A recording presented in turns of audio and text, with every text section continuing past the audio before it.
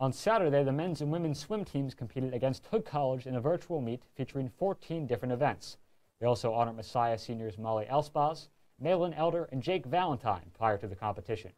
The 200-yard relay featured Elspaz and Elder, along with Abigail Sorens and Lainey Flanagan, working together to touch in at 1 minute and 59 seconds, followed by the other team, Messiah team, who finished in 1 minute 59 seconds as well. Sophomore Isaac McGabe also had a stellar performance on Saturday afternoon, touching first in the 100-yard breaststroke, the 200-yard breaststroke, and the 200-yard IM. This week, the Falcons will host Eastern University and go head-to-head against the Mustangs in Messiah's own Frederickson Natatorium.